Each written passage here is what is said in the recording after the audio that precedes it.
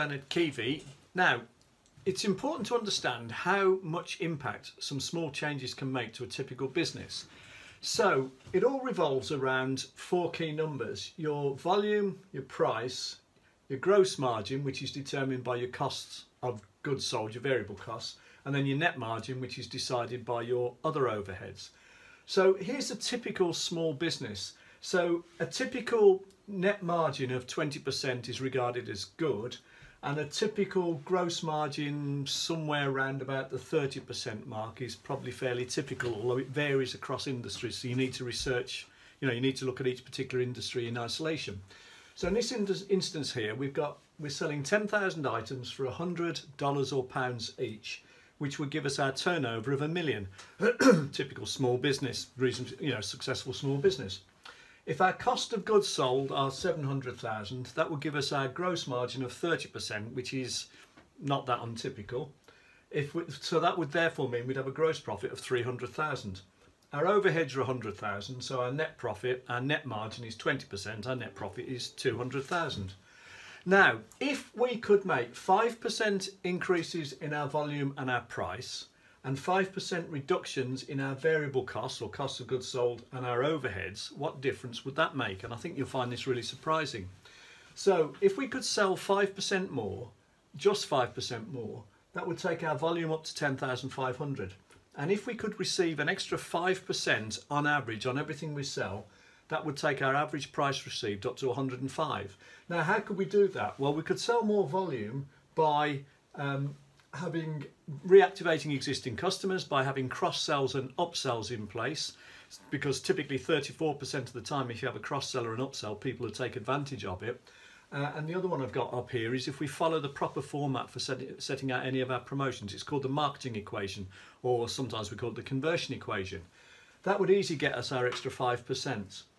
In terms of price, how can we get more in terms of price? Well, instead of keeping our prices low or even discounting, what if we bundle in extra value and then increase our prices? We'd only have to do that slightly. And what if we have more than one offering? What if we have platinum, gold, silver rather than just our basic offering? Again, we'll find a fair proportion of people will take up the middle one.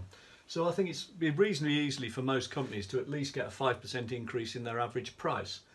That would take our turnover up to 1,102,500. Now, how could we get our costs of goods sold down? Well, there's 6 key areas you need to look at in terms of your variable costs. So it's things like how much stock you're keeping, it's things like have you got the best deals from suppliers, wastes, returns, etc. The 6 key areas, we can look at those in detail and on another occasion. But it's quite feasible. You could easily reduce your costs, your variable costs by 5%. That would take your gross margin now up to 40% because your prices are slightly higher and your variable costs are slightly lower. That would give you a gross profit on that new turnover figure of 437,500 instead of 300,000. Our overheads, well, our overheads are things like wages, salaries, but it's also other things like water and energy and loads of other costs involved in rent and rates and computer costs and phone costs, etc. So there's a lot of scope for looking at reducing our overheads. So let's just say we can get those down by 5% as well, which is probably feasible in most companies. You've now got a net profit of 437,500 minus 95, which is 342,500. Now that is over 70% higher than our starting profit. So just those 4 small 5% improvements have made over 70% difference, 70% improvement on our bottom line. I think that's really exciting, and I think that would work for most businesses, either if you're a business owner yourself, or if you're an accountant or a coach or a consultant or an advisor who deals with those sort of companies.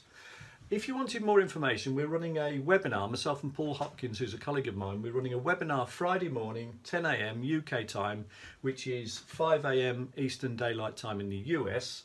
If you want more information, go to info@exponentialgrowthforyou.com, or I'll leave a comment. When I post this video, I'll put a comment underneath and I'll have the details, the login details, so that you can actually go and have a look at this event.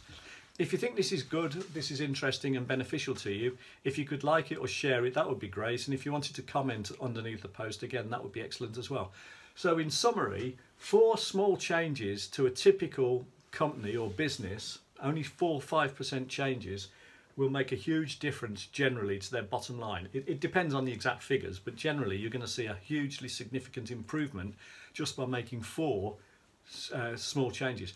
Actually, this is so powerful that when I work with customers now, clients now, I'm guaranteeing that that we can actually more than pay for the fee by doing this activity.